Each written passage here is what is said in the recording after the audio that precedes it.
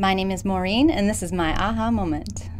About 5 years ago, my father passed away, and I sort of lost my feeling of family. My mom had died of cancer when I was 18, and so when my father passed away, it was very difficult for me, and my career wasn't really doing what I wanted to do, and my love life was a mess, and so my life was sort of a mess altogether. Maybe within the last year, I realize every night before my daughter goes to bed, we read books.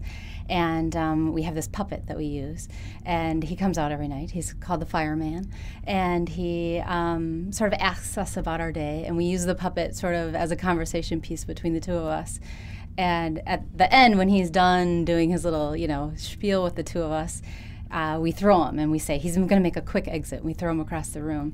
And one night I threw the fireman across the room, and I just had this moment of gratitude, and it was sort of an aha moment where I know that I have this great, happy, healthy family, and I get to spend this time every night, which is really magical. She's 4, and it's fantastic. And I have a job now working with the Hunger Task Force, and I love it. I love the agency. It's great people.